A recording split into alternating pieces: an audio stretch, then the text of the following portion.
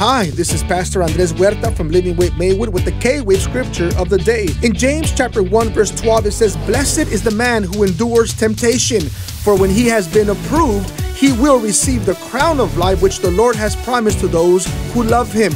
In the Gospel of Matthew chapter 4, Christ was taken into the wilderness to be tested, and Jesus responded, "It is written." But it wasn't just quoting scripture, it was truly obeying the scriptures quoted that gave him victory. We must submit ourselves to the word of God and say yes to him before we can say no to the enemy. So dear brother, strengthen yourself under the mighty hand of the Lord, trust his word by obeying it, and you will see revival in your heart. And this is why James says, "Blessed is the man who endures temptation."